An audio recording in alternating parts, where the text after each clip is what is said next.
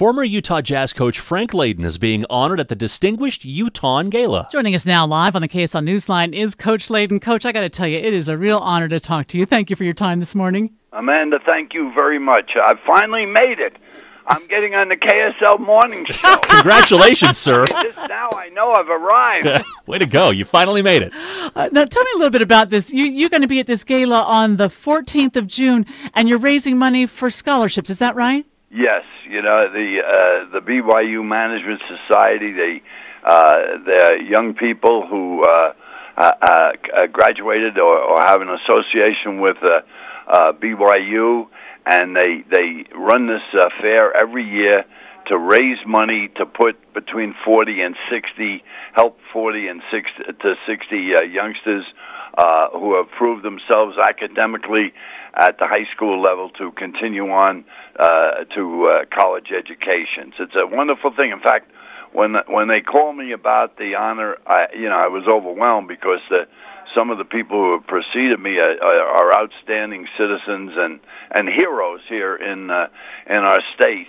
I was overwhelmed, but I really was proud when I heard where the money was going. Every single cent that's raised at the gala will be used for youngsters to continue their education. It doesn't get any better than that. What a great thing, Coach. We appreciate it. Hey, you and I golfed together about 10 years ago, and I clearly expect you to remember that.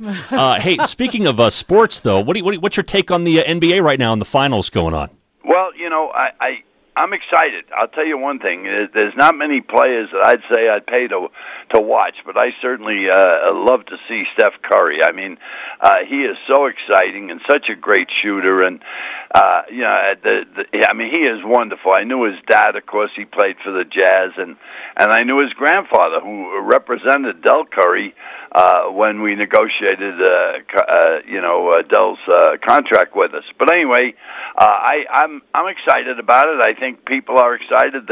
It's great to see the crowds there and how they react. And they're a wonderful team, the Warriors.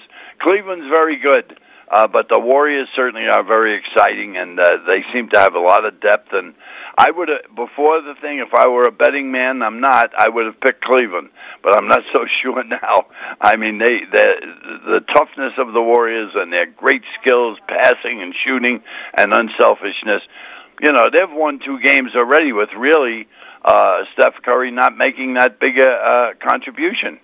Forgive me, Coach. We've got a bad traffic situation. Can I put you on hold just for a second? Oh, you got to take care of the traffic. I will.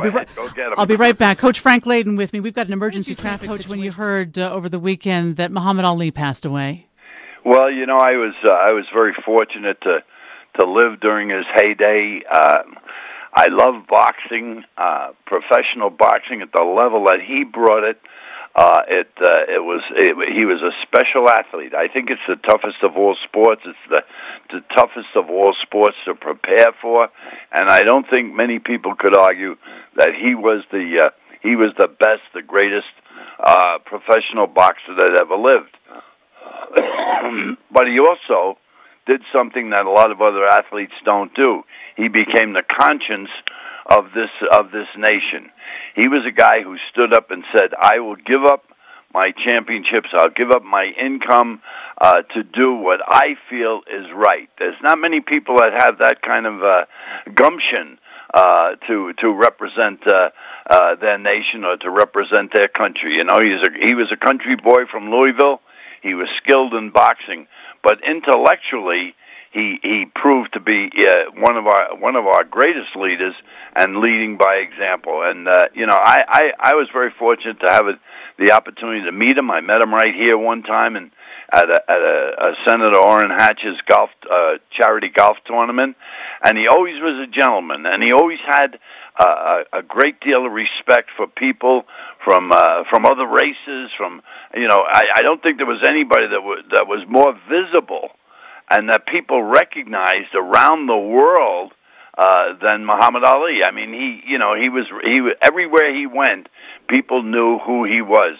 And boy, that's really something special when we think about all of the great athletes and great people we've had in this country. Yeah, well, a lot of Utahns, of course, consider you one of the best here as well. True, tremendous respect here for you, Jazz coach, former Utah Jazz coach Frank Layden. Thanks so much for joining us this morning, Coach. We appreciate your time. Well, Thank you very much for having me.